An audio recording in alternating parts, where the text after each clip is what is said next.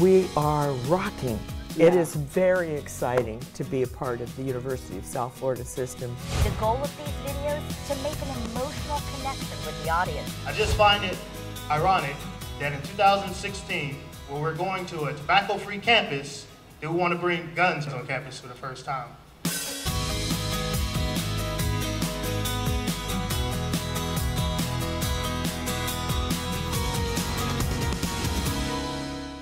Hello, I'm Denise White, and this is University Beat, where we pose the question, what's going on at the University of South Florida? And there's no better place to find that out than from our first guest, the president of University of South Florida System, Dr. Judy Genshaft. And President Genshaft, welcome to University Beat. We're so glad to have you here. And you know, all three campuses are celebrating or about to celebrate an anniversary right now. 60 years for Tampa, yes, right?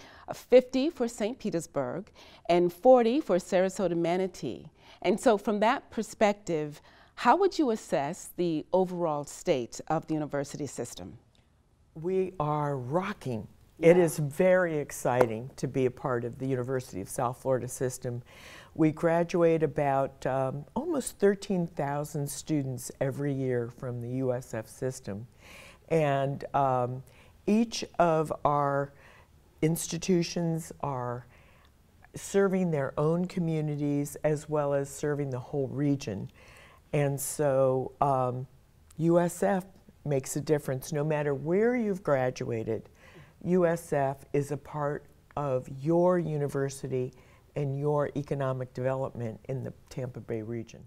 You know, there's just been so many accomplishments since you've been here the past 16 years. USF recently was named a top 25 public university for research funding. There have been other accolades for medicine, engineering, business, and overall value. How does that kind of national recognition help the university? It is huge. It's huge because when you're that proficient in writing grants, then other researchers get to know you. They want to work with our researchers, and the grant getting is even better. So we bring in about $440 million every year to this Tampa Bay region in outside grants and contracts. Being the top 25 in the country of public universities is awesome. That is impressive. And we're only number two in the state of Florida. The Morsani School of Medicine is going to become part of downtown Tampa. Why is that so important? Well, it's very important. The top medical schools are co-located or very closely located to their major teaching hospital. Only 5 of the top 100 medical schools are not located next to their teaching hospital. We are one of the 5. So for us to go and be next to the major teaching hospital is going to be very, very exciting.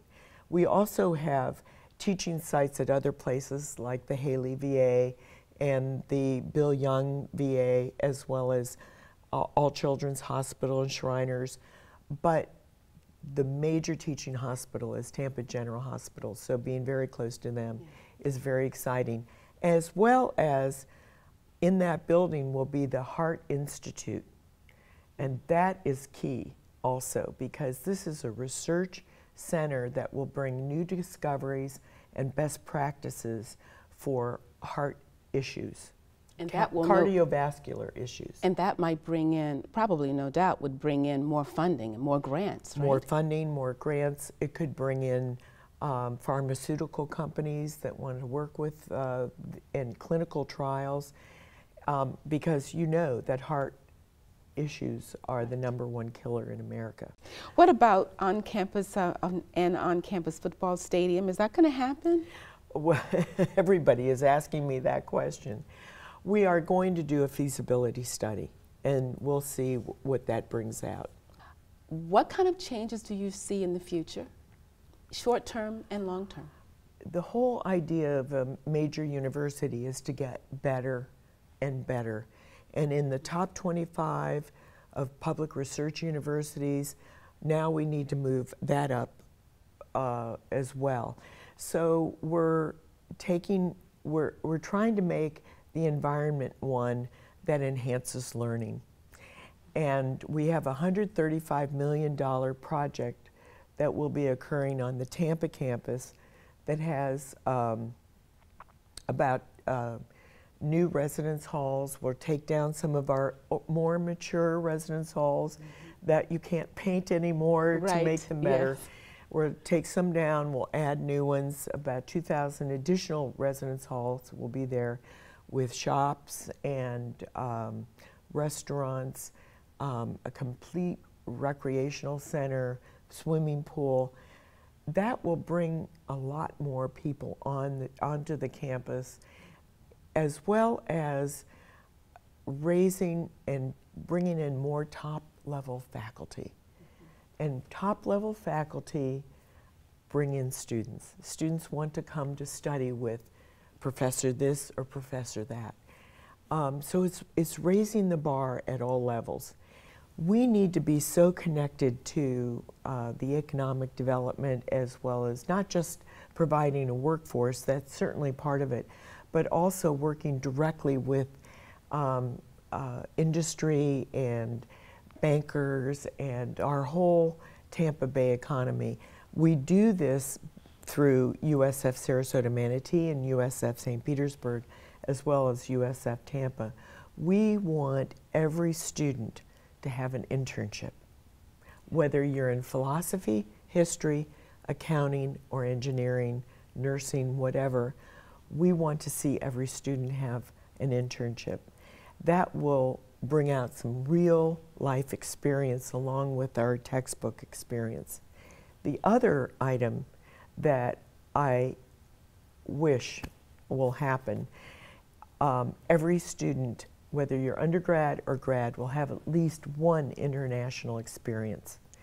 As a matter of fact, when students are accepted and they receive to USF and they receive their portfolio of acceptance, in there is a passport application, because we have funds to help people travel internationally. They may even do their internship internationally. Dr. Genshef, thank you so much for joining us. Thank you. It's a pleasure to talk with you. Thank you. Thank you. Work has begun on a new research vessel that'll help University of South Florida scientists keep an eye on the Gulf of Mexico. The 78-foot ship will be operated by the Florida Institute of Oceanography. The institute, which is based at the College of Marine Science at USF St. Petersburg, will use the vessel to study situations like the 2010 Deepwater Horizon oil spill or red tide outbreaks. Institute Director Dr. Bill Hogarth says the new ship will also be used to train the next generation of marine scientists. It's just really the one that you can take a lot of students for the day. It's cheaper, and we just can do a lot of the training we want to do to teach classes easier from this vessel. The yet-to-be-named ship will be built by Duckworth Steel Boats in Tarpon Springs. First of all, to keep the jobs and money in the Florida economy.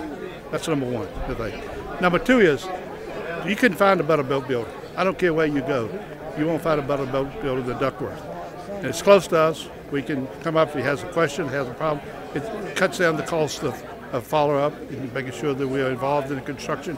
The Institute and its almost 30 members came up with $3 million to pay for the boat and its equipment, and the state matched that money. St. Petersburg is contributing $250,000 in funds it received in the BP oil spill settlement. The new ship should be ready to be launched in 12 to 14 months.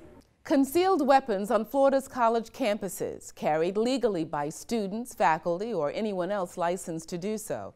A bill to allow that was approved earlier this year by the Florida House, but was defeated in the state Senate. There is no consensus on the idea in Tallahassee or here at USF, as evidenced by a debate last semester on the Tampa campus. Mark Schreiner reports. Protecting thousands of students, faculty, and staff at the 12 schools in the state university system is a difficult job. Many of the people who work in law enforcement at those schools, including the men and women of the University of South Florida police departments, believe that difficulty would be compounded by allowing concealed weapons on their campuses. We've had the police chiefs from around the SUS. They've testified on this matter. The Board of Governors has given an opinion on the matter. And right now, we just really need to wait for this legislation, and we need to see exactly what's going to happen. While lawmakers discuss this, the people most directly affected, the students, recently debated the issue as well. Shayna Lopez Rivas, and she was a student at FSU, and she was a victim of rape. And she has stated that she resolves to never be a victim again, and she will not be a sitting duck for a rapist or a shooter. About 100 students and faculty braved blustery January evening conditions at the outdoor Marshall Student Center amphitheater for Debatable. 2 students on each side, one group pro-concealed carry, one against, were chosen by USF student government after submitting position papers. It ends up being, an active shooter comes into your classroom and 2 or 3 people stand up and you just have to trust that they're not going to accidentally hit you. The students tried to sway the audience not only with facts, but emotional arguments as well. I have my girlfriend here today. We have 2 kids. Which one of you in the audience wants to go to my family and tell them, well, sorry, your son, your boyfriend, whoever, he died today because I didn't allow him to protect himself. I just find it ironic, or more idiotic, actually, that in 2016, when we're going to a tobacco-free campus, they want to bring guns back on campus, or bring guns on campus for the first time. If I have an option between the two, I say bring back the smokers.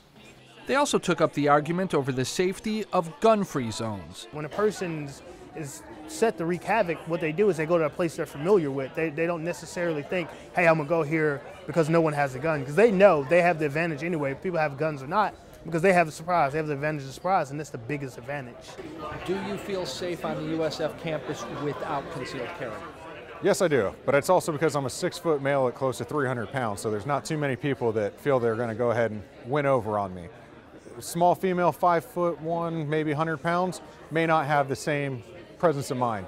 After the debate, students on all sides of the issue weighed in as well. I would never carry a gun on a college campus because, first of all, I am not in favor of guns in general, other than obviously for people who are more than qualified to carry them, such as police officers, military personnel. I think that the statistics are pretty clear. If there are guns, they're more likely to be used. It's pretty obvious. I'm very conflicted on the issue myself because personally I'm kind of against guns, so I kind of wanted to hear a person who had a coherent thought on the other side. But I would definitely take advantage of that bill, and I would definitely feel a lot safer on campus knowing that permitted individuals are doing so. The topic is not going away. Concealed carry proponents indicate they'll continue pushing for the legislature to approve the bills. For University Beat, I'm Mark Schreiner. Among the people honored at commencement this spring was USF's first African-American graduate. Dr. Ernest Boger attended on a music scholarship and played with the jazz band.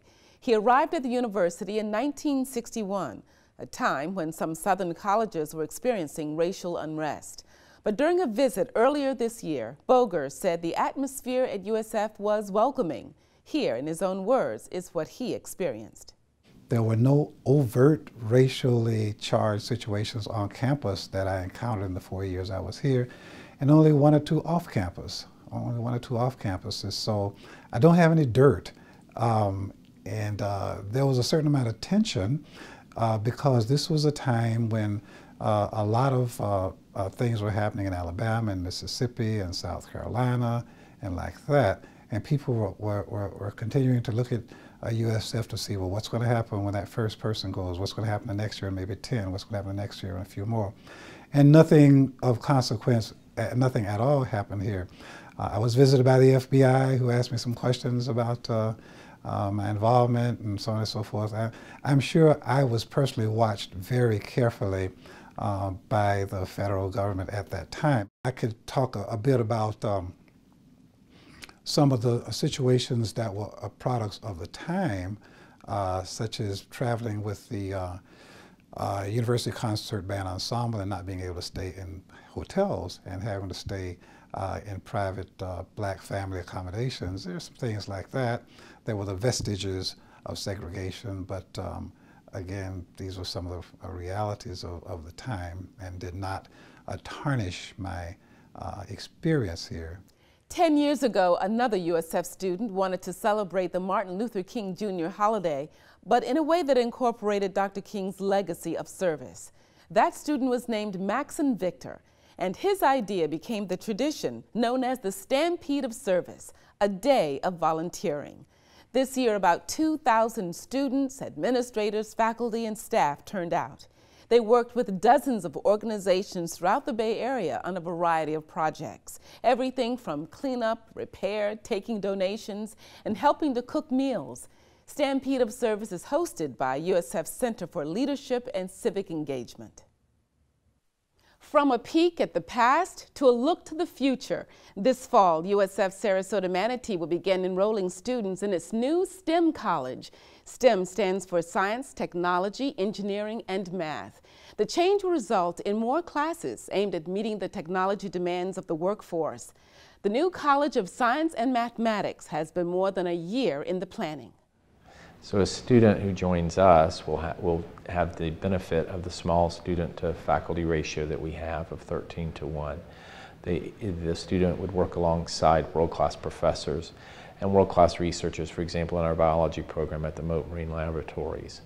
This is all done in an environment that many times people describe as being a private school education at a public school price. Eventually, the Sarasota campus is scheduled for new buildings and dormitories, more undergraduate research, and new partnerships with local businesses.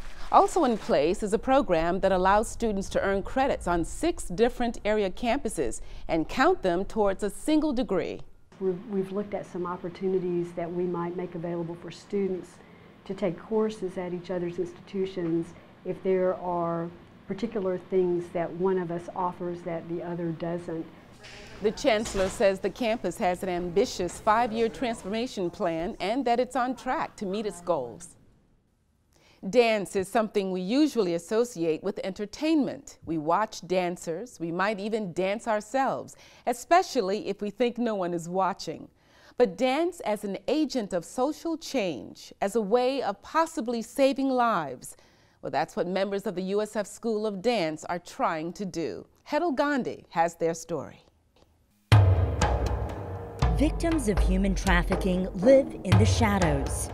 Get tighter, and smothering. Good. And Madison kind of These dance moves painting a vivid picture of the reality they face every day. What we're trying to portray is the scenario of what's called a Romeo pimp.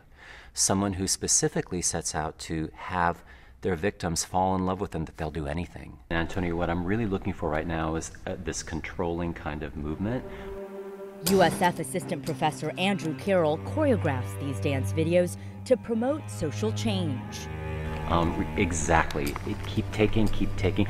The feeling of being trapped and struggling and bound to this, even though you know something is wrong, and she's bound to you no matter what she does. Capturing that struggle means studying human trafficking closely so that Carroll and his dancers can properly portray both the victim and the pimp. He could be in your very backyard, in your neighborhood, in your own local schools. This idea of a man that will force a girl almost to fall in love with him and then use her and make her feel like she's the one doing all of the wrong. Madison McGrew, the senior who plays the victim, says this project opened her eyes. Why does this cause exist? Why do people find it in their hearts to do bad?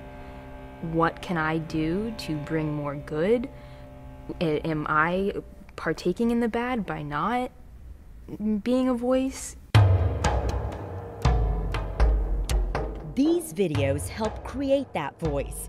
It began with this anti-bullying campaign. You could see them sitting at a computer and reaching back because they were being cyberbullied or receiving messages that were startling.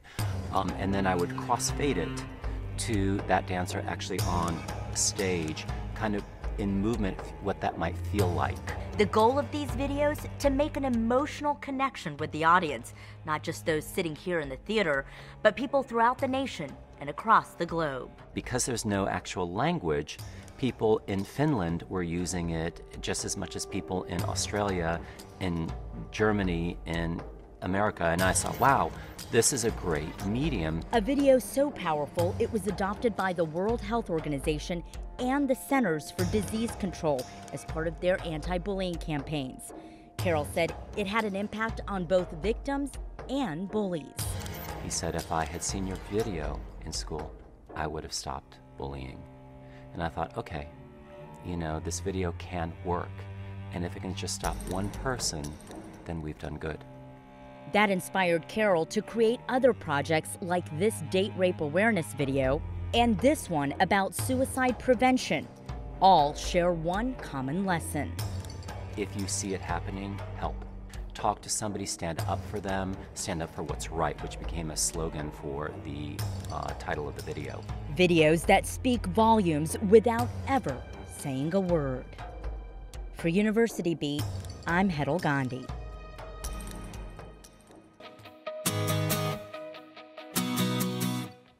This past spring, University Beat told you about Bob Seymour, the longtime host of All Night Jazz on WUSF-FM.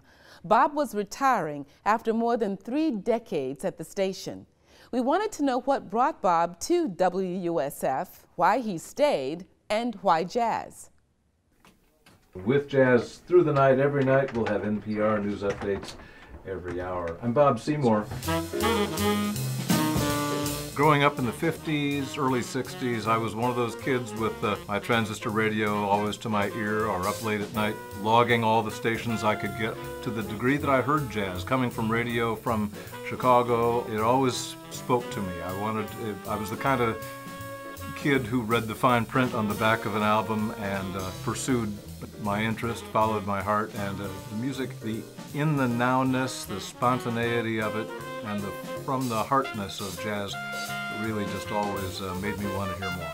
This is Jaco Pastorius, 3 Views of a Secret on All Night Jazz. It's not in the mainstream of American culture in a way, but there's so much great music, of course, in the history of jazz. And great music being made right now. Once it's in your system, it is something that you want to know more and more about. I began doing radio after college, moved to Florida, but after a couple of stations in the Bay Area and Sarasota, a job came open. A friend told me about it at WUSF, jazz/news/production. And at that point, I was working at an all-news station, had a strong interest in a lot of music, but especially jazz, and it just seemed tailor-made. I got real lucky. I never imagined 35 years in one place, and 35 years, of course, in a job in radio is a pretty strange thing, but I've been very lucky, and it's a little hard to believe. It's really flown by. I've stayed at WUSF because it fits the bill in so many ways. I can be involved with music that I really love. The weather's good, the arts community is vibrant. It's been a terrific place to be for what's turned into 35 years. The listeners are the vital link in the chain, and I've made lifelong friendships with people who listen to the station. It's always a real kick to meet someone who know that you've made a difference in their lives. And the artists and the people in the music world who you really have a closer relationship with the listener than you do sometimes with those you work with, because you tend to work individually doing a radio program, especially at night. I don't even think of it as a mass medium. I'm always talking to one single person, not a particular person, but always addressing the individual listener. It's nice when somebody lets you know that they're listening and they're sharing that moment with you. But to me, that's always been important, is just the radio as a medium that you're addressing that one person. This is All Night Jazz on WUSF 89.7. More coming up. NPR News is next. It's been a great ride. I want to say thanks. If there's a story about the University of South Florida you'd like to see us cover, let us know. Our email address is ubeat@wusf.org. Our website is universitybeattv.org. And you can find us on Facebook, Twitter, and Instagram by searching University Beat TV. Thank you for joining us on University Beat. I'm Denise White.